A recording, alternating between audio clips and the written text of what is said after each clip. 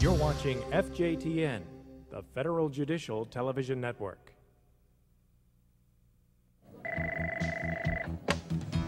Good afternoon, U.S. Court of Appeals. How might I help you? Appellate case opening is, for the clerk's office, probably the most important part of the case, or at least among them, because of the quantity of information entered into the case at that point and the need at that point to set the case on the right track so that it moves through the court as it should. One of the biggest challenges for any case manager to face is the frequent changes that we have either with the rules or in our internal operating procedures. They tend to be very frequent, and it's hard to keep up with them when you're dealing with so many cases at a time. Probably the most effective practice for me is that I have to be very familiar with the district courts and the docket sheets. I have to be very familiar with how parties are entered, so that when I make any type of search for parties, I can make it in a variety of ways so that I can be sure that I get a hit, as we call it, on that party. I face many challenges. Probably the greatest one is assisting the pro se litigants. As pro ses, they do not have the knowledge that the lawyers may have, and they don't have access to the rules that the lawyers have. So we have to do a lot more hand-holding for them and guiding them through the appellate process. The opening of an appellate case at an appellate court is a critical stage of the process. There are a number of important decisions that have to be made. Case managers need to be on their toes and very sensitive to documents that they receive when a case is opened. Appellate case opening is a serious business.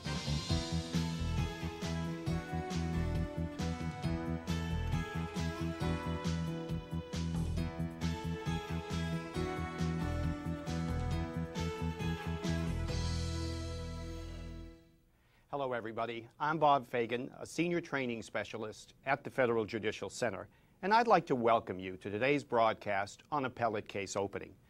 Today we're going to look at some of the processes used and some of the challenges that appellate court staff face when a case is first opened, as well as some of the effective practices that individual appellate courts have developed in order to meet those challenges. Through discussions with panelists both here in the studio as well as through push-to-talk sites throughout the country, the courts will be describing some of the processes and some of the effective practices they've developed that works for them. As you saw in the opening clip, the challenges are numerous. So we've got quite a bit to talk about in the next hour and a half. So many subjects, so little time. We want to encourage you to participate. We want you to ask questions and share your thoughts with our panelists. We built in time for discussion throughout the program, and you can do this by either push-to-talk or by sending us a fax. Our toll-free fax number will appear on the screen throughout the broadcast. Also, feel free to use the form that was on our participant materials, and that's found on the FJC website on the DCN at jnet.fjc.gov. And don't forget the participant guide, if you haven't already downloaded it, is also located at that same site. You may want to pay special notice to the 5 effective practices that were sent in by many of your colleagues and included as part of the guide. And now on to today's agenda. In our first panel, we'll be talking about case screening related challenges, and that includes the role of case managers in that part of the process. Next, we'll cover the issue of communication. That's how we communicate with the district or bankruptcy courts. How do you keep attorneys as well as other court staff aware of changes in the FRAP rules, local rules, and IOPs? And where do you go for additional information or clarifying information? Our third panel and discussion will focus on the important issue of quality control. With all the information required in case opening, what are the challenges, and are there measures your circuit has taken to ensure accuracy? Finally, our last panel is kind of a catch-all we're calling Other Case Opening Logistics. Among the topics here we'll be dealing with are pro se appellants, second or successive applications, and so forth. Finally, we'll end up with a little wrap-up at the end. Let's turn to our first discussion on case screening. In opening each discussion, we'll sort of set the stage with a short video that we made when we visited the Fourth Circuit Court of Appeals in Richmond, Virginia. Let's take a look at this first one. We enter at case opening the parties that are used to designate the caption when the opinion's issued. We enter the parties, attorneys, lower court judges, and positive disclosure information that is relied on then to set automatic recusal links, as well as by the judges who will review a disqualification report based on that information before they take any action in the case. And that all is based on information that's entered at case opening. We'll set a number of deadlines at case opening. I guess another issue for me in case opening is that in reviewing civil cases as they come in the office, I have to be certain that I search parties to hand out cases that someone else may have already put on, so that we don't have two different case managers docketing the same case that possibly was sent in error, or that may be a consolidation with something that we already have. Our Rule 8 motions have had a turnaround in that we have to make sure, we have to contact the attorneys as soon as we get the motion in order to make sure that we have every disqualification form possible in dealing with the parties, as well as making sure that we have the district court docket sheets. That way that we can figure out the recusals for judges, make sure that the judges are available for the cases, and we can expeditiously get the cases through. Much of the jurisdictional screening in our office is done by the case manager, and if they have any doubts or questions or issues regarding it, then they would refer that to an attorney in the clerk's office. Welcome back. For our first panel discussion dealing with case screening, we have Mary Beth Kenny, case manager trainer from the Fifth Circuit Court of Appeals. Welcome, Mary Beth. And via push to talk, Susan Gelmus, supervisory motions attorney for the Ninth Circuit Court of Appeals. Susan, are you there? I'm here, Bob. Thank you. Welcome, Susan. Just from viewing that opening clip, it's apparent that a lot of things happen at case opening. A lot of information is received and processed, and a case is screened for a variety of purposes. Now, we're going to be using a definition of screening that notes a process by which a court determines what treatment an appeal will receive and what path it will follow. So screening is done for a variety of purposes, and we have a graphic just to show just that. First of all, it can be screened for jurisdictional defects, for suitability for court settlement or mediation programs that have been developed, whether counsel should be appointed for an unrepresented party, whether litigants have complied with court requirements or processes, whether a certificate of appealability should issue in habeas cases, whether an appeal in a habeas matter is successive, whether a pro se appeal is frivolous, indicators or weights as to the amount of time required to dispose of an appeal, whether it involves an issue already being considered by a panel, whether it involves an issue before the Supreme Court, and how much time should be allotted for oral argument. Mary Beth, let me turn to you first. What happens in the Fifth Circuit when a case is first opened, when it first comes to you? What's a case screened for? What's the process used? Well, when we receive the notices of appeals, they're divided by districts, and the teams receive their notice of appeals. It could be an assistant case manager, or a generalist who reviews the district court's cover letter to see if the fee's paid, what the fee status is, who the district court judge is, and then they would confirm that information also with the district court's docket entries. They look to see if there's any prior appeals or related appeals, and then with this information they determine which letter needs to be issued to the attorney. They write up an instruction sheet and give it to a case opening clerk, who then goes and processes the appeal and opens the case. But before she issues that letter, it's given to our attorney advisors. The attorney advisors will decide whether we have jurisdiction. If we don't, they keep it for dismissal by a panel. And the cases where we do have jurisdiction, they return it to the case opening clerk, and they will go ahead then and issue the docketing letter notifying the attorneys that the case has been opened. What are the challenges then that you think case managers, case administrators face at this point? At times it's difficult to decide who your appellees are. You can read the district court docket entries and the judgment might specify who the appellee is, who the losing party is. If we can't tell, and it's a struggle for us at times, then we might have to call the attorney and ask him who he's appealing against. Other challenges may be recusals. the party might be on our recusal list, and it's a similar party on the district court docket entries. If we can't determine that, we'll contact the judges' chambers and see if they're related. And if we can't get in touch with the judges' chambers, then we put it in. If we're in doubt of a recusal, we go ahead and enter it as a recusal. Thanks, Mary Beth. Susan, let me ask you the same question. In the Ninth Circuit, what happens, who's responsible, and what do you think are some of the major challenges for case administrators? Well, Bob, when an appeal first comes to the court, it's sent to one of the two docketing units in our clerk's office, the criminal or civil docketing unit, depending on the nature of the case. And they will take all the information from the district court docket, such as what the type of suit is and who the parties are and fee status. And once they enter all of that in the system and give it a docket number, they will set a briefing schedule for the parties in all but two kinds of situations. If the appeal is from a habeas case and the district court has denied a certificate of appealability, then a briefing schedule will not be set in this court until it's determined by a motions panel whether a certificate should issue. The other situation where the docketing clerks do not set a briefing schedule up front is in a preliminary injunction appeal under our Rule 3.3. because the staff attorneys that process those appeals will set expedited briefing schedules. Otherwise, the docketing clerks will set the briefing schedules and send out some information to the parties.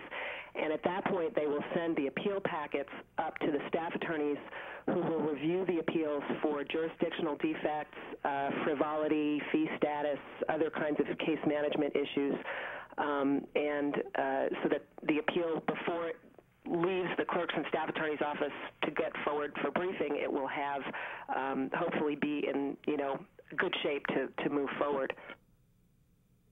Did you have a question related to that for something you Susan? mentioned?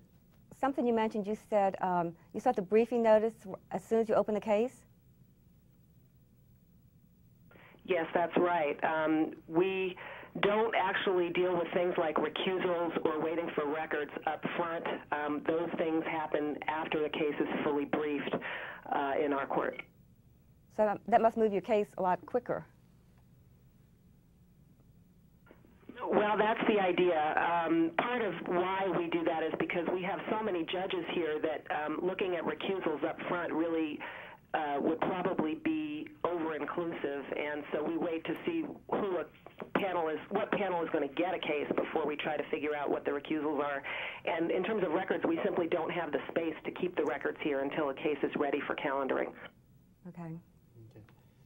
Thanks, Susan. Let's hear from the Third Circuit. I believe we have Trish Coleman via push to talk.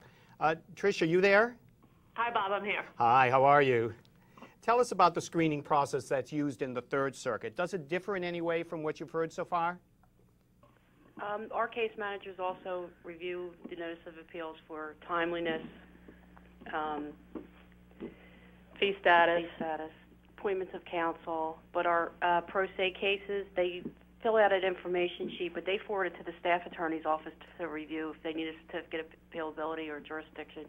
But our office would send out jurisdiction letters in counsel cases where the staff attorney's office does it in pro se. Okay. Thanks so much, Trish.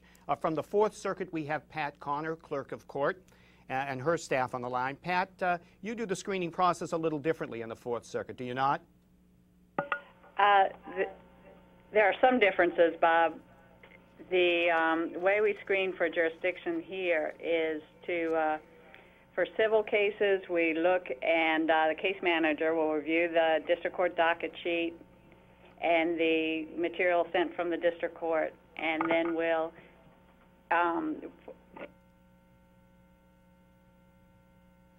Pat, have we lost you? Am I back? Yes, you're back. Welcome back. Okay. The case manager will then make a jurisdictional issue noted. It's an entry that we make in our docket.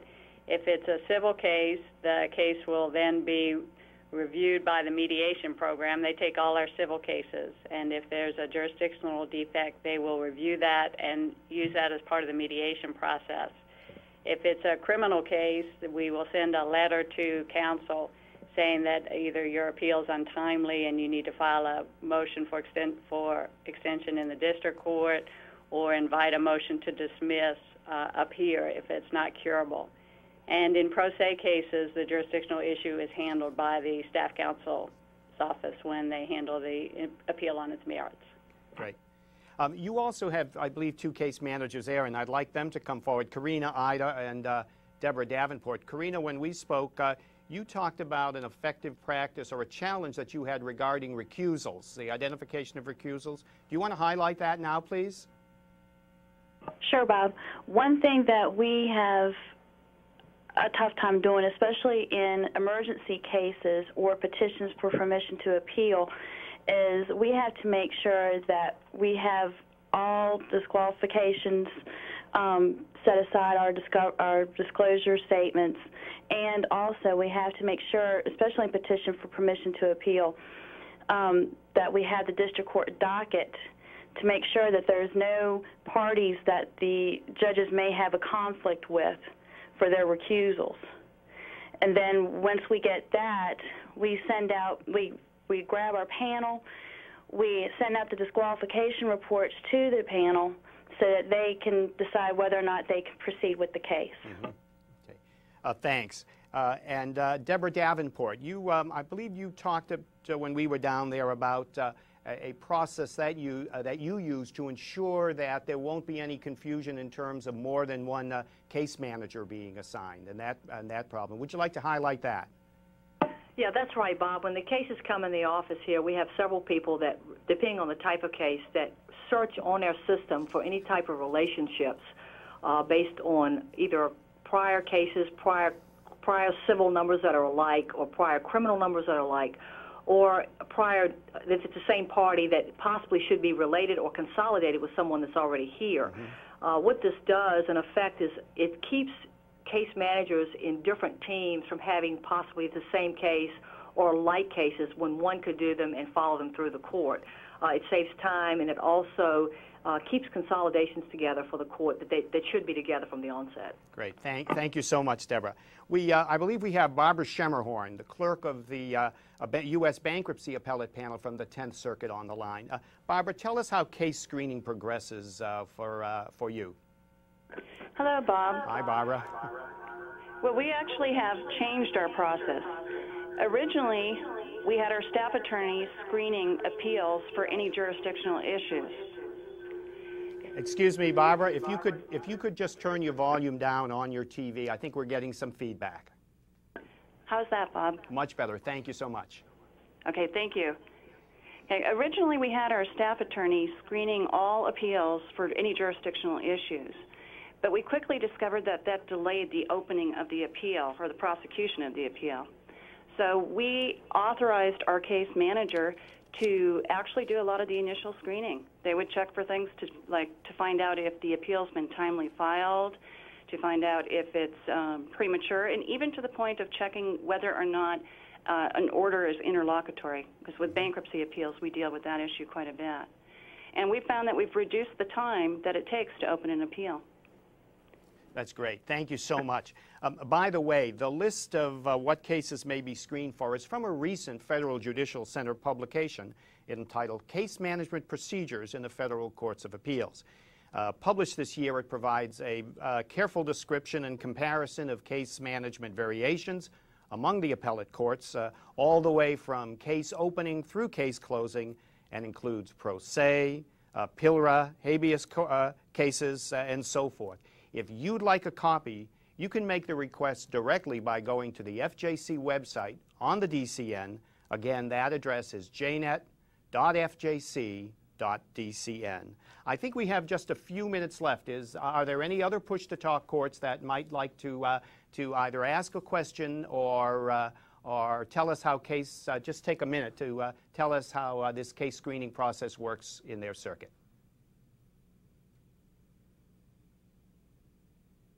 Okay, let me thank you so much. Thank you very Mary Beth, and thank you so much, Susan. And let's now move to our second topic, and that is communication. Here's a short film clip. I think the greatest challenge in appellate case opening is the difficulty and complexity in making sure that all the parties, all the case managers, all the staff are aware of all the important, ever-changing policies and procedures in appellate case opening. It is very difficult at times to keep up with the amount of material that continues to flow through the court. At the present time, we have a 31-section manual that is very difficult to keep updated because of the continuing changing rules and laws. And obviously, as the laws and rules change, our procedures must change, and that information must be given to the case managers. We work very well here, our peers together. We've been here for a long time. We understand each other's ways, and one may know something more than I know or the other. So we rely on each other's expertise to get what we need. The press can be very persistent, and they ask questions that I, as a deputy clerk, cannot answer for them. And I have, at that point, I have to direct them to either the clerk or the deputy clerk, or just explain to them that this information is just not going to be given to them until the time deemed appropriate by the court. One of the most important things in handling death penalty cases is communication between the various courts, the district court, our court, the Supreme Court, as well as communication with the attorneys. In this segment of our program, we're going to be talking about communication. And by that we mean, how do we keep abreast of the many changes that occur in the FRAP rules, local rules, and IOPs? And how do we make sure attorneys, all court customers, are made aware of these changes, as well as communicating with each other and other court units? It's not always an easy task, given the fact that many times the information we might need might be at a distance. Let me introduce our panel to you. You've already met Mary Beth Kenny, case manager trainer from the Fifth Circuit, and joining us today is Betsy Shoemaker, Chief Deputy Clerk of the 10th Circuit. Betsy, let's start with you this time. If you'll please set the stage for us, what are the key communication links that need to exist in order to open up a case, and what challenges do they present for the case administrator? Well, Bob, I think that communication is a lot like screening that we were just talking about. It is an umbrella issue. It permeates everything that we do, both at case opening and every other stage along the way. Communication is really important because it goes in so many different directions. At case opening, we're looking at communication with district court personnel, with staff attorneys, with other court personnel and other units. We're also looking at how we communicate with the parties, whether they're pro se litigants or retained counsel. And we in the 10th Circuit have come at that a lot of different ways. We use technology as much as we can and as well as we can to communicate well with each other and with all the people involved in the appeal. All of our deputy clerks are very email literate. Everybody uses email. We also use the chaser system, which is the district court docket.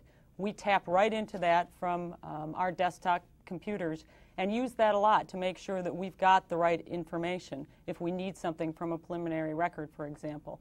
We also talk to each other a lot. In our court, the deputy clerks are all generalists, and so we are all working on appeals at the same time. We talk to each other about what's going on, and that helps us make sure that we get the right information into the case at the beginning so that we don't have problems later. Some of the particular challenges we've had, Bob, relate to things like ICMS forms, the forms that come out of Ames. We've worked very hard to make them understandable for both attorneys and pro se litigants. We also have a lot of information on our webpage. We use the internet a lot to make sure that attorneys coming in have the information they need to file the appeal. And that has been a very useful tool for us. So those are some of the things that we use to communicate with each other and with attorneys and pro se litigants. So attorneys know that they can go to your website and see what's the latest, if you will, in the FRAP rules and so forth, or whether or not there are any changes that have come about, any local rules. Absolutely. They can go to our website to get that information. When the rules changes came out in early 1999, we also created a paragraph in our forms that went out in every letter we generated that said right up front, look everybody, there's some big rule changes, take a look at them, and that was very effective also. And I'm sure very appreciated. Yeah. Mary Beth, Fifth Circuit, what would you add to that? I can say we do a lot of the same things. The internet great information right there. We have frequently asked questions and answers on the internet. We have a practitioner's guide, which is very, very beneficial to the attorneys, and our local rules are there also. When we issue letters to the attorneys, we put attachments. Sometimes we'll use different color pages that will bring it to their attention. With the district courts, we phone them and we CC mail them. It depends on the different district courts. Some of them like a CC mail, some of them, okay with the phone calls. And then too, we can view the district court docket sheet, which is beneficial. We don't have to necessarily call the district court. We can view it to get our information. Okay. So what you'll do is you'll have access to the district court docket sheets, at least to see it. That might clear up and give you the information if you need it. But if not, you have to contact the district court either by email, or how is that done? Well, correct. If we have some information, we could issue a letter to an attorney, and not knowing, we could advise him that a motion's is pending in district court. He might call us and advise us otherwise. Well, by checking the district court's docket, maybe they weren't current with their information. So we kind of had the wrong information, so we would have to call the district court and clarify it. So they may not be current with their documents. Thanks again to Betsy and Mary Beth. Let me again encourage our listeners to fax in any questions you might have, or if you're a push to talk, please do let us know. And if you want to talk about how this works in your circuit, we'd really like to hear from you. One of our push-to-talk sites, the Fourth Circuit, has developed a method to keep attorneys aware of the changes in the FRAP rules and local rules. And I believe we have Mark Zanchelli, Chief Deputy of the Fourth Circuit, on the line. Mark, explain what you do, and also what's been the reaction of attorneys. Hi, Bob. Hi, Mark. Yes, we use several of the resources that were mentioned by both your panelists. Sometimes high-tech solutions work well. We can refer people to the internet, and sometimes the very low-tech, very simple solutions work, such as using different colored paper attached to notices. We found with attorneys that who frequently practice before the court that they often would not read everything that was sent to them. And if we just made a change or two in the notices that wasn't highlighted, they wouldn't see it. So we started using different color paper, particularly to highlight very important changes, such as the FRAP changes that were effective in December of 1998. We found that to be a very effective practice. And they very much appreciate it, I'm sure. Now, you also have an internal manual, I understand, and Susan Wagley, I believe that you're responsible for keeping that manual updated. Could you explain the process you use for keeping it updated? Hi, Bob. As stated before, we have a 31-section manual that case managers use to process their cases and manage their cases as they go through the system. Depending on the complexity of the change, we utilize different ways of communicating those updates to case managers. At times we have meetings with maybe a PowerPoint demonstration of changes, or other changes might simply warrant memos outlining the changes with a hard copy of the updated section in the manual, while very minor changes can be handled through CC mail. Okay. Thank you so much, Susan. I think the Second Circuit is also on the line. Kathy Brower? Kathy, are you there? Hi, Bob. Yes, I'm here. Hi, Kathy. You may want to turn down the volume because we're getting a little bit of feedback. Okay. Okay? How's that now? I think we're still getting it. Now? If you can turn it down when you're speaking, that would be great. Leva's turned it all the way down, just about. Can you hear me? It's perfect. No. Yes, we can hear you. Okay, fine. Okay, talk about what you do in the Second Circuit, please. Okay. Unfortunately, in the Second Circuit, we're not quite ready to communicate through cyberspace. So we do things the old-fashioned way, much like it's been described in some of the other circuits. We send out what we call a civil information packet at the time the case is opened, either at the time we send out a docketing letter or when we send out the initial scheduling order. And that's a 20-some-odd page document. It's pretty thorough. We also have a different set of instructions for a criminal appeal, and we have a supplement for those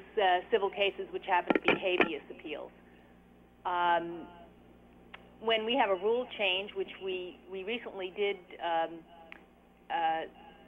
have a new interim rule that became effective in May of this year. Our clerk sent copies to a managing attorneys association so that they could disseminate it to most of the mid-size and large firms in New York.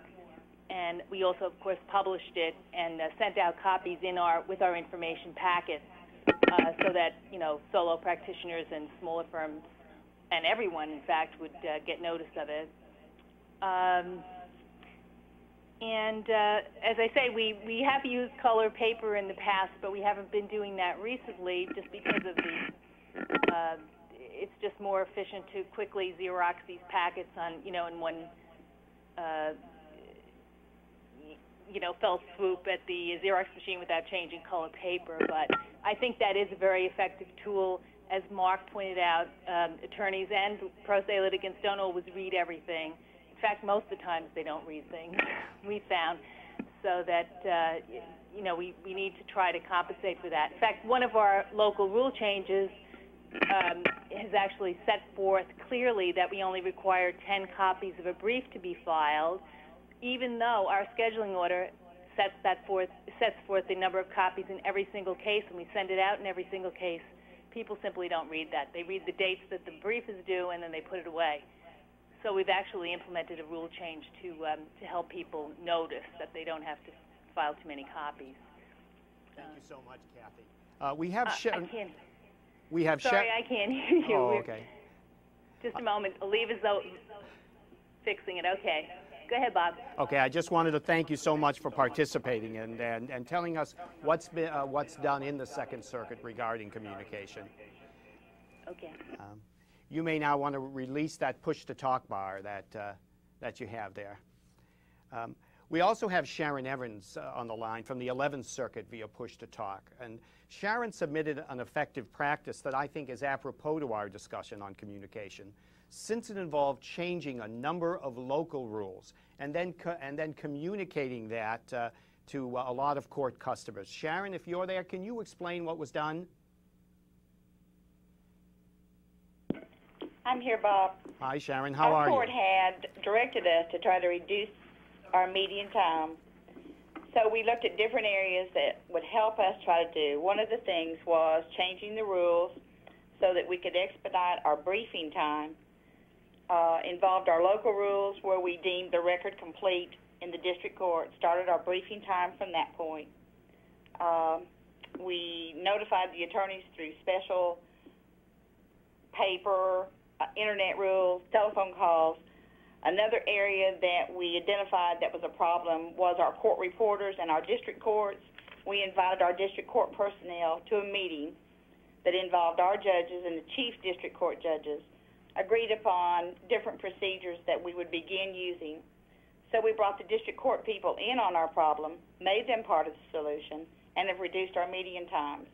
Also at this time, we were able to identify problem court reporters and, in fact, have influenced one of our district courts to discontinue using an outside service that was a problem. So that's a great example, I think, of changing rules and getting a lot of individuals involved as part of the communication that's so necessary.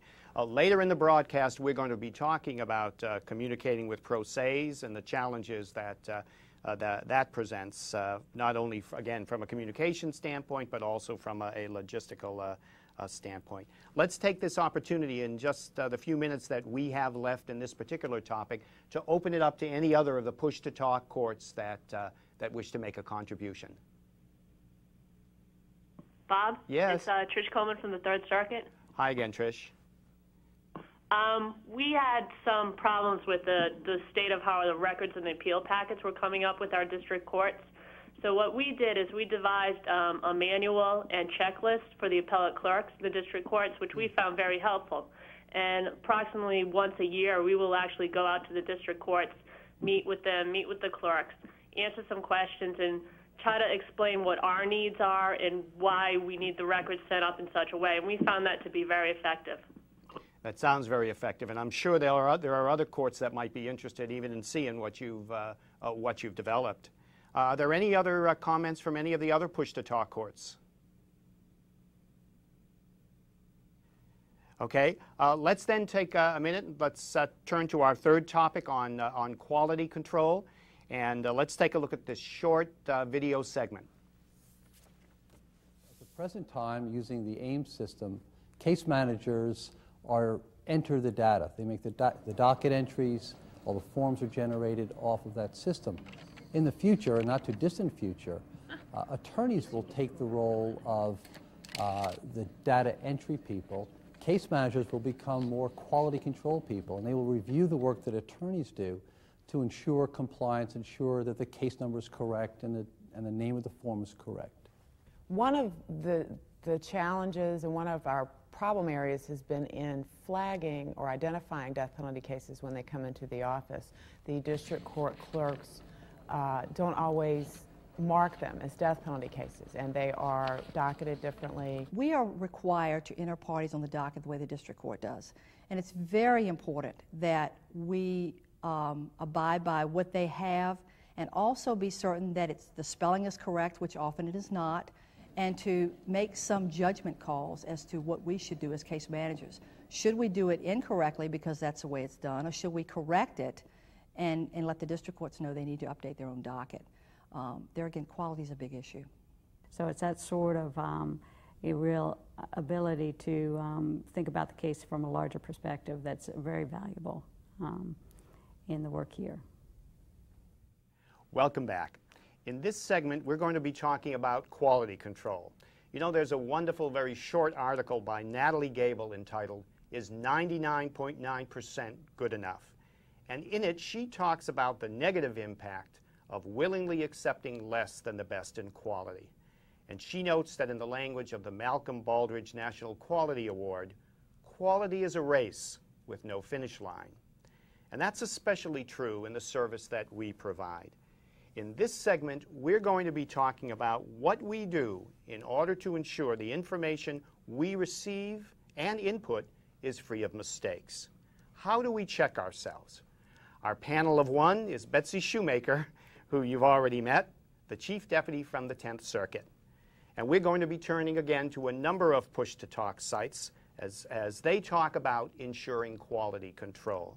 Betsy, like communication, quality control is one of those overriding challenges that it just seems so greatly impacts everything else.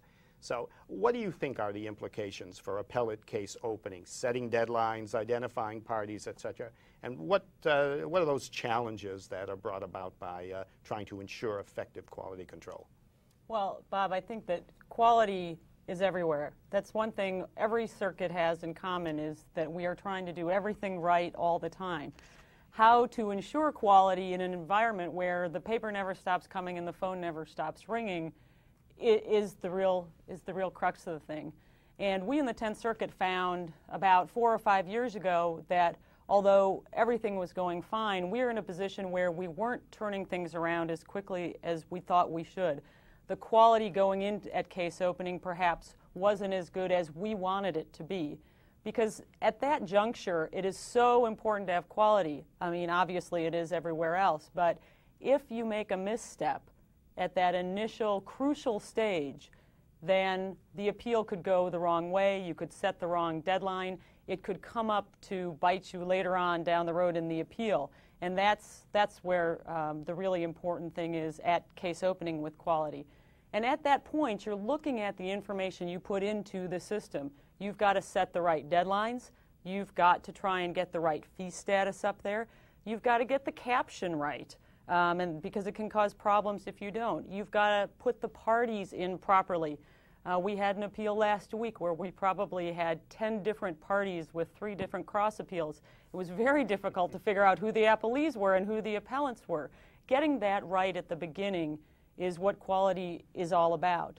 And what we did in the 10th Circuit about 4 years ago was initiate a vehicle that actually the FJC brought to us, which is the Total Quality Service Plan. A lot of you out there have heard about some of the things we're doing. And we came at quality from a lot of different angles at that point. we created a procedures manual, not unlike what the Fourth Circuit has been talking about, which is online. We went through everything we do and looked at how it should be done and put it out.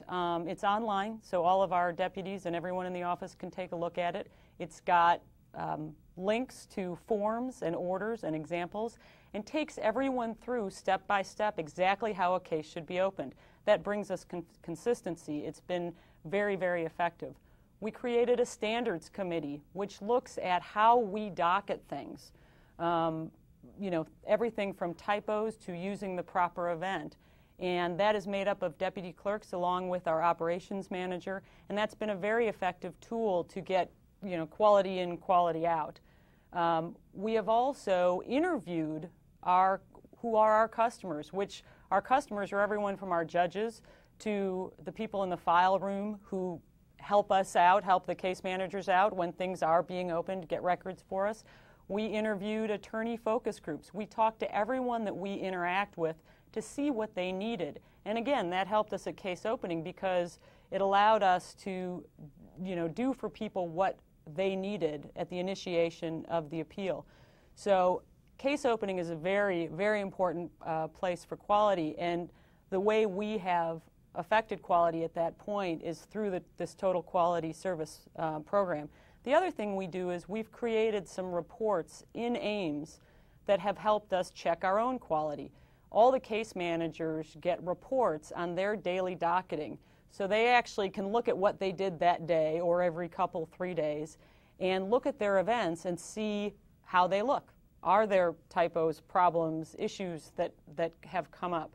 And they can use those reports. All of our case managers have editor privileges to go back and correct things right off the bat. So that is a big piece of our quality also. People are looking at their own work to figure out if things are done correctly. So it's really been a multi-front attack to make sure that we're doing things right at the case opening stage. And the result of it has been, Bob, that we have reduced our turnaround time and case opening and virtually everything else to about 24 hours from the time it walks in the door. You're right about communication and quality. They're both such important front end necessities. Mm-hmm. It takes, in order to do to ensure good quality control, there has to be that communication. You have to work with the district courts and everything and so, in that area. Talk a little bit, if you don't mind, a little bit more about case captioning and what might be some of those challenges and how you ensured quality. Did you have to go back to the district courts and so forth? Sometimes, and again, that relates back to communication. We, like I'm sure everyone else out there, create a caption when we do the case opening, when we're putting in those parties. We use, of course, the information that we get from the district court docket sheet to do that. But we are checking very carefully to make sure that those parties are identified properly. Is it a move-in appellant? Is it a cross-claimant appellee intervener? Whatever it is. So we are not just taking the information, you know, rote off of the district court docket sheet. We're reviewing it and analyzing it again to make sure it's proper. In our court, the caption that we create is the caption that Chambers uses when they set up their opinion, you know, their final disposition opinion. So it's really essential that we review that information. And if we get one of those huge civil appeals or perhaps a criminal appeal with multiple co-defendants, we are very careful to ensure that that caption is set up properly and that we've used the right naming conventions, which is another way we ensure quality, is to have naming conventions for how we do things, so that down the road there are not issues that we missed that could have been fixed from the beginning. In discussions that we've had with the various appellate courts, we note that in some cases individuals check their own work, in some cases teams check their own work or other teams' work. It's very interesting. So let's turn to Opal Carter from the 10th Circuit. Opal submitted an effective practice that further described their total quality program. Opal, would you like to describe the challenge that you and other staff faced, and what's the relationship to the total quality? Yes, this is Opal Carter from the 10th Circuit. Our biggest challenge was to make our docket public friendly. Before we had our total quality service program, we could docket almost any way we wanted to and used not always standard abbreviations, things that the public would not understand, although the court community would. And so the first thing we had to do was to start making our docket public friendly when we went online. With our standards committee, they checked our dockets with the files. That was a mammoth undertaking in the beginning. When we all got the hang of what we were doing, then we started checking our own work. With systems cooperation, we have a daily report that we run, and we can look at our own work, or we can turn it over to someone else on the team to look at and point out any corrections, because sometimes you can look at your own work and not realize that that is an error. So we look at our own work, we have someone else look at it, and periodically the standards committee looks at it. That sounds very all-inclusive. Let's open the line up to other push-to-talk courts. We have some folks we want to go to, but let's open the line. Are there any other push-to-talk courts out there that would like to describe the process they use to ensure quality when data is entered and so forth? Anybody out there? Okay, let's turn then to the District of Columbia. Carmen Gooding, I believe you're on the line. How do you... We're getting a little bit of feedback. In fact, we're getting a lot of feedback. If you could...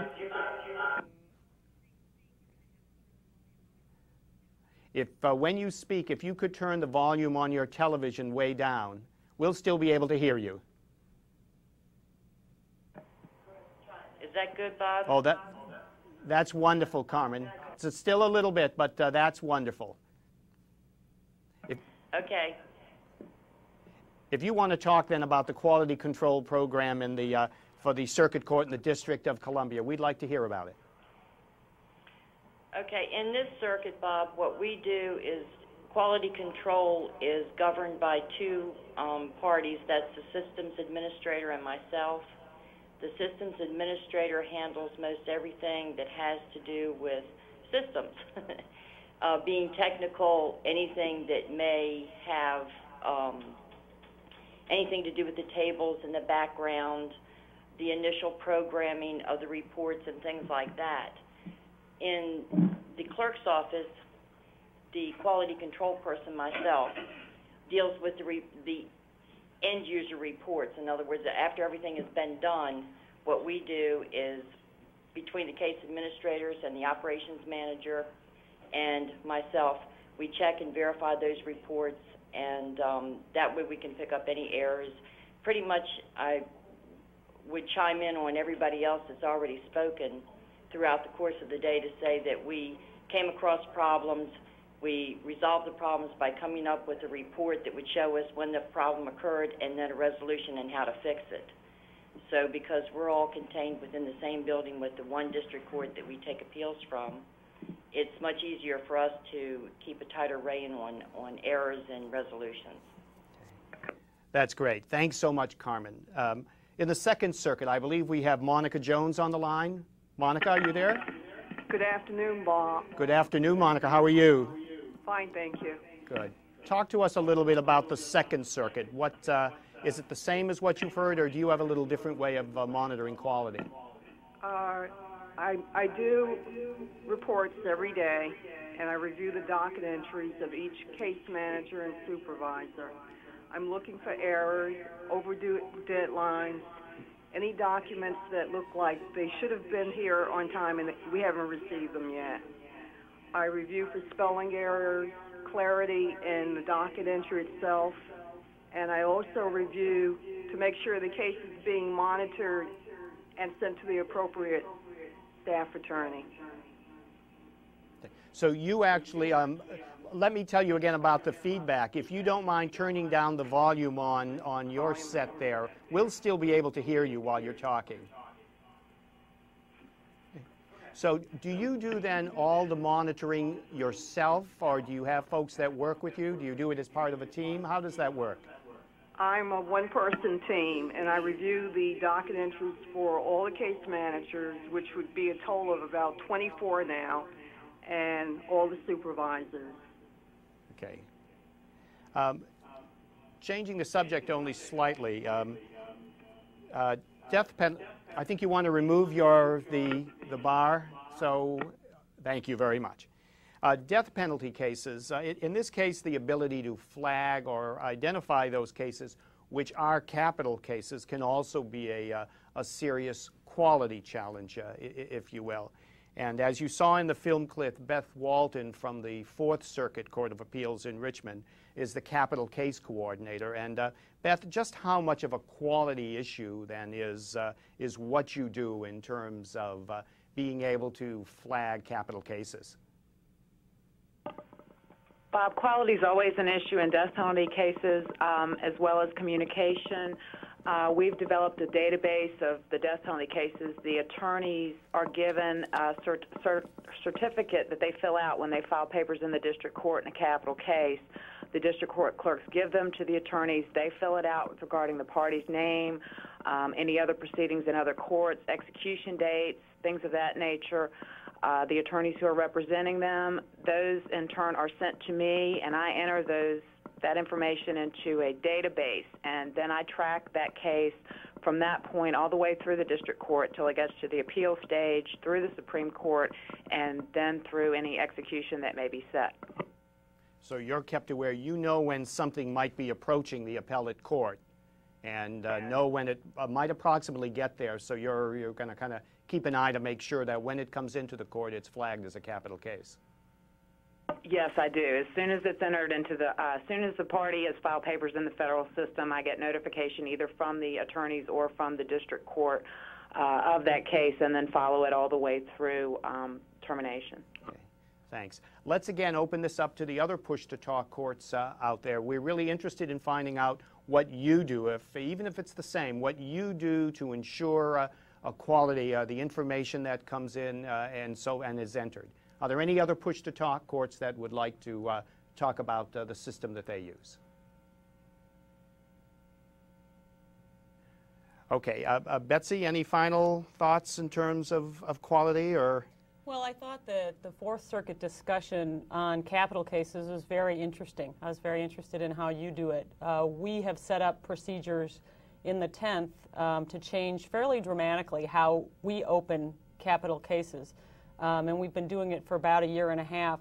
The court entered an en-banc order which set forth new procedures for the processing of capital cases. And what we do is, we don't have as many capital cases as the Fourth, but when they come in, we have a deputy clerk who is a capital case clerk, and she opens the case. And at case opening, we do what we call a case management order. And what that does is it requires counsel to have a video conference with one of our judges and myself. And what we do is we set it about 40 days after the notice of appeal is filed. And at that case, there is a discussion regarding the briefing schedule, any issues regarding the record, COA issues.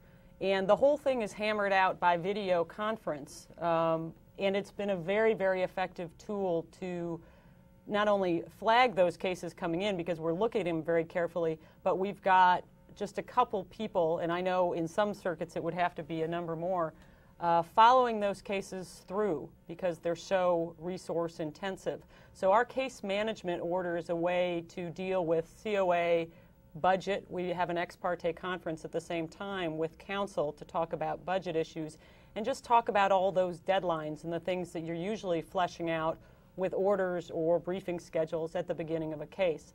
The other thing we've done on capital cases, which has been very effective, is that the head of the appellate section at the Attorney General's office in Oklahoma, which is our heavy hitter, for capital cases, does a monthly report which shows us the status of all capital cases in the state of Oklahoma, whether they are at the state direct stage or all the way through the federal district court stage. So we monthly get a report that tells us exactly where every capital case is in the state of Oklahoma. And there's about 150 of them, so it's been a very effective tool, and we communicate with the Attorney General's office to do that, and they've been very helpful.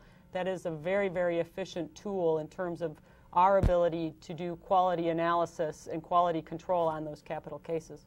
Okay. Thank you so much, Betsy. Let's now turn then to our final segment on other case opening logistics. And here's a short film clip. One of the challenges faced in case opening that is among the more interesting challenges is created in a situation where you have cases that don't fit easily into one category or another. The quasi-civil, quasi-criminal cases where the procedures that we're required to follow depend so much on how the case is identified. But a case may be considered civil for one purpose and criminal for another purpose. And until there's been a final resolution of how that case should be handled for this particular procedural requirement that the clerk's office needs to follow, there's a period of trying to make an educated guess and trying to identify a case that can be used to resolve the issue. And that usually will create some interesting challenges at case opening. I face many challenges. Probably the greatest one is assisting the pro se litigants. As pro ses, they do not have the knowledge that the lawyers may have, and they don't have access to the rules that the lawyers have. So we have to do a lot more hand-holding for them and guiding them through the appellate process. A lot of times they will call back and want to know, well, what stage is it at, and how long is it going to take from here, and will the judges see everything that I give you? Will they see the entire district court record? So I have to assure them that everything possible is being done to make sure that they will receive all of the attention that they need as far as their appeal is concerned.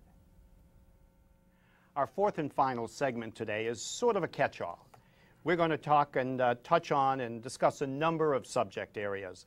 The roll-in you saw talks about those situations, to quote Pat Connor, a clerk of the Fourth Circuit Court of Appeals, that just don't fit easily into one category or another. It also noted the challenges in dealing with pro se litigants, and we're going to talk about both of these, and as mentioned before, as well as other subjects. As always, we want to give you the chance to ask a question or to share an experience via push-to-talk or fax. Again, that fax number should be on the screen right now, and do take advantage of it. Our faculty for this session are via push-to-talk, Susan Gelmis from the Ninth Circuit. Hello again, Susan. Hi, Bob. I'm still here. Okay. And Frank Perez, case manager, prisoner appeals for the Second Circuit Court of Appeals. Frank, let's start with you first. Most of your experience has been in dealing with pro se appeals, originally dealing with all pro ses across the board, and then in the last 3 years dealing primarily with cases involving habeas petitions. Explain the process that's used in your circuit and what you feel are the greatest challenges that you face and other case managers when they're opened. Okay, Bob. I'll explain some of the procedures, but I think most of these have been covered already by the previous panelists. So I'll explain some of the process we do. Really, I'd like to talk about some intangibles that go into processing an appeal, I think. I think they're important. By intangibles, I mean aggressiveness in getting what you need to pursue an appeal, diplomacy when dealing with the people, and just persistence. Now, as far as what we do when we open up an appeal, it has been screened already by the intake department. But when we get it, our department gets it, we'll screen it again to just make sure. There is a fine line between a habeas case, an appeal from a habeas denial, and an application for a second or successive habeas. So we do make sure that it's not, classified incorrectly. We have some instances where a petitioner submitted his application before we got a transfer order from a district court judge. So we ended up having 2 cases for the same guy, even though it was in reference to one case. So that has to be screened properly, and that's a hurdle. Also, if it's a habeas appeal, what we look for is the record, The record normally would contain the state court proceedings if it's an appeal of a state habeas, or trial transcripts from the underlying criminal case. So again, a big challenge is getting the record to be complete so that when the law clerks and the panel looks at a case, they're not looking at it and we're not being, it's not a pressing issue, a last moment pressing issue. So that's part of the process, but that's outlined in writing. We have a manual, so you know, if someone's dedicated enough, they can get the procedures down pretty well. But I think a really important thing is work attitude, the way a person goes about it, the way they pursue a case. And you can be aggressive about it. You can, let's say you're missing state court proceedings in a record. You can try the district court. They might, they usually say they gave us everything they had. So then we might try the respondent's attorney. So we'll request from them, and there are times they don't have them. So then we're caught in a bind. So we go back to the district court, but we try not to be confrontational or just upset about the fact that we're going back and forth. But you definitely have to use some diplomacy and persistence, because if the district court is telling you they don't have them, and the DA's office is telling you they don't have them, and you know one of them has it, you have to keep trying both parties until something gives, and it usually does. Recently I had a case where I tried the district court. The appeals clerk said, no, we don't have them, we gave you everything. I tried the respondent's attorney, and for about a month or so I kept trying, and I knew he was trying. But the law clerk who requested these things, she was getting impatient, so she was ready to issue an order to compel somebody. So I went back to both sides and I explained, listen, this is going to happen. It gets kind of messy and there's friction when this happens. Can you guys double check? And the district court appeals clerk, I actually spoke to a different appeals clerk this time. It was by accident, but she found them. She found 3 boxes full of transcripts. So the persistence helped, and again, I felt I was pretty diplomatic, because otherwise they probably just wouldn't have looked after the initial time. So I think that's important. It's really how you go about it, and I think you have to be persistent, because I know that in certain situations a person will give an initial attempt, and maybe 2 weeks later they'll give another attempt because they were reminded to, but that's it. And I don't think that that's the way to do it. I'm sorry. No. Susan, what would you add from the Ninth Circuit? Well, we've put a lot of energy and thought in the Ninth Circuit in creating efficient procedures for dealing with pro se appeals. We have about 10,000 appeals filed here annually, and 1/3 of those are pro se. So that's a lot of cases that are a little bit more difficult to manage usually because they don't know the rules or because some of them are vexatious litigants.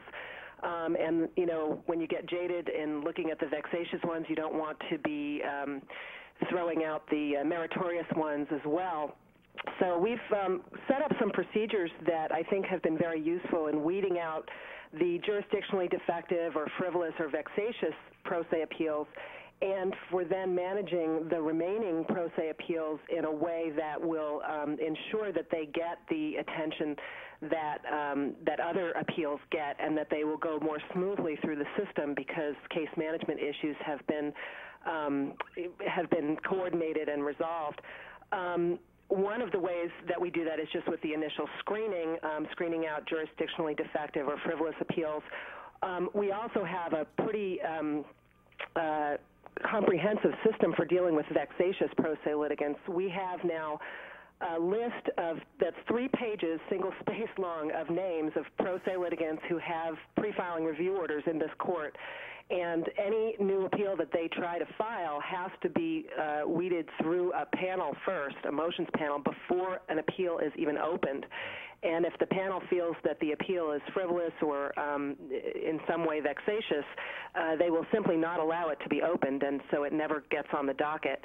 That's been a really effective way of keeping the vexatious and sort of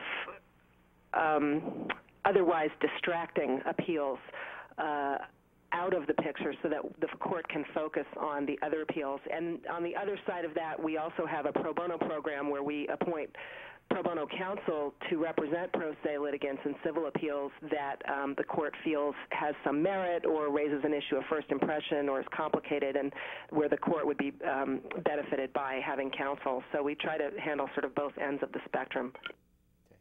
Anything to add, Frank? Well, a question, Susan. When you have a pro se who, most of my cases deal with inmates, of course, you know, habeas appeals. When you have someone that you would consider vexatious, specifically, if you have a threatening letter from an inmate, what happens then? How do you handle that? Well, actually, a threatening letter, something that seems to impact the personal security of anybody at the court, is actually referred to a security officer of the court to deal with. But in terms of people who are filing lots and lots of frivolous cases, and you know, the court has already dismissed or summarily affirmed 15 of their appeals, and they keep on going.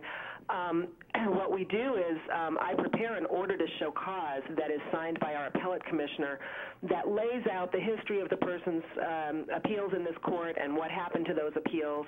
It lays out what the standards are in issuing these kinds of vexatious litigant orders, and it gives them an opportunity to show cause why the court should not enter such an order, and it actually contains the language of the proposed pre-filing review order in the order to show cause, so they can see exactly what's going to happen to them if they don't satisfy the court that we shouldn't enter the order. Then if there's a response filed, that response then goes to a motions panel of 3 judges. If the motions panel is not convinced by the pro se that they shouldn't enter the order, then they will go ahead and enter the pre-filing review order at that time. All of this is done in an 8,000 miscellaneous docket that's created for this purpose, and anytime future appeals come in, they are lodged in that 8,000 docket rather than being opened with a new docket number until or unless the court gives permission to open it. Frank, do you do that similarly in a similar fashion in the Second Circuit? Yeah, in some aspects. Actually, can I ask you another question, Susan? Actually, let me tell you what we get. When we open up a case, we usually need the filing fee to be addressed by the appellant inmate. So, you know, we'll send out a letter asking them to either pay the filing fee or submit a motion for informal pauper status. They'll submit some documents, but it's never clear what they're asking for, if they're responding to my request. So a lot of times I'll get 10 pages of the guy telling me why he shouldn't be in jail. And then in the last page, the last sentence, he will say, oh, by the way, I don't have money for the for paying the filing fee. So do you have problems with deciphering what pro ses are asking for? I know we do. Yes, that's definitely been a common problem here at this court. One of the things that the court did when it set up what we call the pro se unit, which is 3 paralegals and an administrative person and myself, it is now a subset of the larger motions unit. But when the pro se unit was set up, one of the things that it was designed to do was to help the court in deciphering and construing pro se filings, that it really wasn't clear what people were asking for. Sometimes they're trying to file things where they don't have a pending proceeding in this court, and it's not clear whether they're trying to get some kind of relief or whether they just need information, or they file things in the context of a proceeding, but we have no idea from just looking at it what they're asking for. And so that's something that we've developed a kind of specialty in the pro se unit in trying to decipher and construe. And, you know, we may not always get it right in terms of what's intended, but, you know, it's at least we're trying to be consistent in the way we do it. Thanks. Thanks so much, Susan. I want to now talk to Joy Hargett, I'm sorry, from the Fourth Circuit. Joy, talk to us a little bit more about the challenges that you face. I know you're right at the counter, and I know you deal both with pro ses and also the press. Talk a little bit about some of those challenges for us. Hi, Bob. Hi, Joy. Some of the challenges we face are that the pro ses locally will actually come into the office and request to see the file or request to see the record, because they're not sure that everything is that they've submitted is being handled properly or being submitted to the court. So they want reassurance that they're getting the same treatment that a pro se with a litigant with an attorney would have. So just reassuring them and letting them know that they are being treated fairly is probably the biggest problem we have. From the 10th Circuit, Ardell Schuler is on the line. Tell us how that works in the 10th Circuit, Ardell. Hi, Bob. One of the things I want to talk about, I guess, is how second or successive matters are handled in our court. What we do is we make a determination when it comes in if it's a transfer from a district court order or if it's a direct motion for a second or successive 2254 or 2255. What we do is we check the number, and we also check the name of the movement in our system, and we see what kind of cases they may have and how many cases they've filed. We write them down, and then we give them to our jurisdictional attorneys. Once we've submitted it to our jurisdictional attorneys, they review it. We do not docket the motion or open up the case until they return it to the individual case manager. Once the jurisdictional attorney has reviewed the motion, they give it back to the case manager, and they'll give the okay to open up the case or to docket the motion. And we'll make a note as to who is working on that case at that time so we can submit all the proper documents to that person. If it's a transfer order from the district court, the case will be opened, and the movement will be given 30 days to file a motion for permission to file a second or successive 2254 or 2255. A letter will be sent to the movement with a set of instructions and a motion form. When the motion is actually received, we will submit it to the jurisdictional attorney before it's placed on the docket. If the situation comes up where the movement files a motion directly with the court, what we do is we give it to the jurisdictional attorneys, they'll okay it, and we'll open up the case at that point. The file date that we use is the date that the jurisdictional attorney gives the motion back to us, not the date that we receive, because this allows them to have that 30-day timeline from the time that the motion's filed till the day the order is entered, and it just kind of gives a little bit of room, to play with, so that the judges can review things too. Let's see, like I said, the 30-day timeline is from the day that the motion's filed until the order is entered, and a copy of the motion is then sent to the respondent with a letter instructing the respondent that they need to file a response within 10 days. When the response is submitted, it can be placed on the docket and then submitted to the appropriate jurisdictional attorney so they can do the research analysis on the matter. After a few days, the jurisdictional attorneys will submit a proposed order to a panel of judges and the instructions for a docket entry to show the submission to the panel. And so the case manager can schedule that order due within that 30-day time frame, so nobody misses any deadlines. Mm-hmm. The case is then submitted to the panel, and they give the okay to enter the order terminating the case, either granting or denying the movement's motion for permission to file a second or successive 2254 or 2255. A copy of the order is then sent to all parties, including the district court clerk and the district court judge, and the files are made inactive and sent downstairs to the file room. And all these orders are not subject to petitions for rehearing or a writ of cert. Thanks so much, Ardell. There are two other push-to-talk courts that have indicated they'd like to be heard from. One is from the 11th Circuit, Wardell Lovelace. And Wardell, you submitted an effective practice dealing with expediting cases, and that has to do with whether or not transcripts are necessary. If you'll just take 1 minute, and just 1 minute if you can, to explain what that effective practice is and why it works for you. Okay, Bob, hi. We had a recent rule change that made the appellant's brief is due from the time that the notice of appeal is filed, as opposed to in the past we had to wait until we got a certificate of readiness from the district courts. Our problem, what we wanted to do, is be able to identify cases where transcripts were not likely to be ordered, because we still had to wait for a transcript order form to be filed. However, if no transcript was ordered when the file was formed, then the brief became due. The due date ran from the date that the notice of appeal was filed.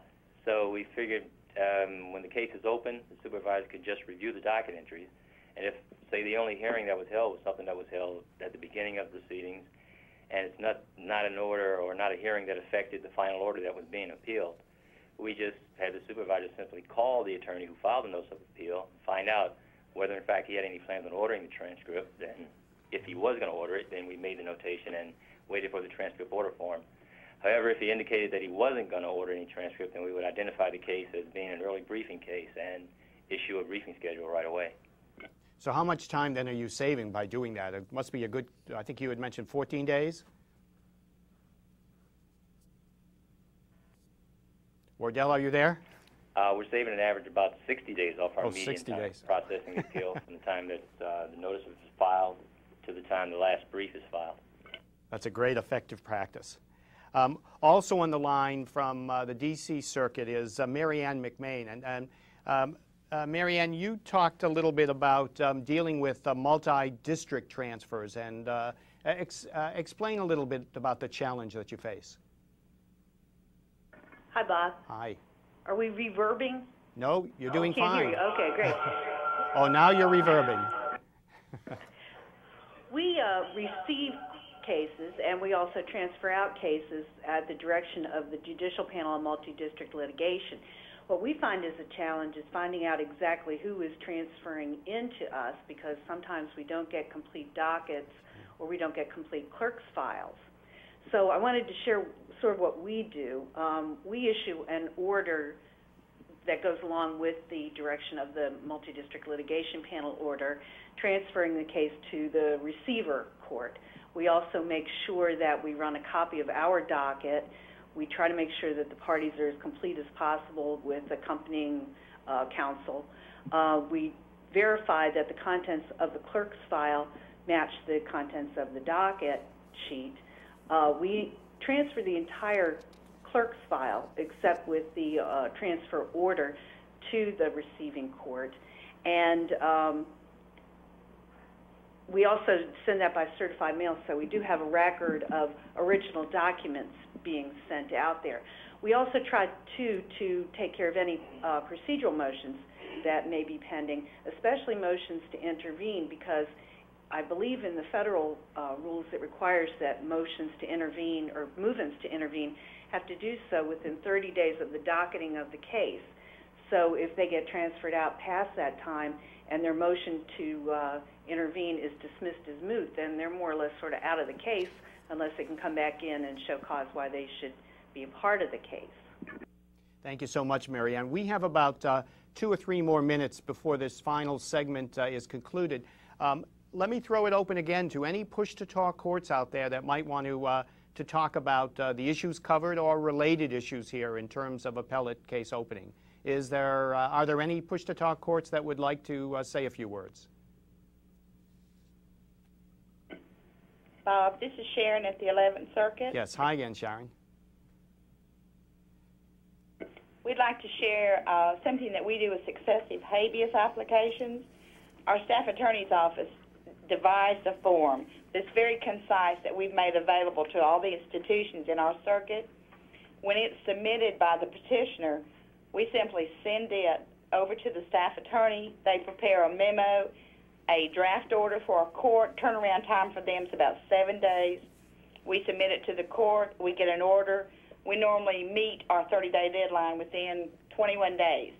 It's a very simple procedure and works very well for us. Oh, that sounds They're wonderful. very easy to identify by our supervisor. Okay. Thank you so much again, Sharon, for coming on again. With that, I want to thank our 2 panelists, Frank Perez and also Susan Gelmas. And I'm just going to now, if you don't mind, do just a few closing remarks. And today we've had an opportunity to take a look at appellate case opening as a process, but also looking at it from the point of view of what challenges that court staff face. And I think, as you've heard, you've gotten to know a little bit about also some of the effective practices that they've developed in order to meet those challenges. We here at the Center hope that you found this broadcast to be informative and certainly directly related to what you do on the job. Before closing, I'd want to make you aware that we do have an evaluation form, and that too is found at the FJC website on the DCN at jnet.fjc.gov. We would very much appreciate hearing from you your thoughts on this broadcast. Before closing, I again want to thank our panelists, Mary Beth Kenny, Betsy Shoemaker, Frank Perez, and Susan Gelmas. Also, our planning committee. You're going to see their names in the credits when this broadcast is over, but I want to thank them for the excellent advice that they gave us in helping us shape the discussion of this broadcast. I would say thanks to all the push-to-talk sites that became such active participants in this program. That sharing of information is such an important part of the learning process. And finally, to two folks at the Center, Zanita Burkett for all the wonderful logistics work that she did, and to Mary Ann Luckett for transcribing some of the conference calls that we have. I'd like to leave you then with a quote from Justice Souter that I think says it all. Whatever court we're in, whatever we are doing, at the end of our task, some human being is going to be affected. Some human life is going to be changed in some way by what we do. We had better use every power of our minds and our hearts and our beings to get this right. Thank you for joining us today, and we'll see you on our next broadcast.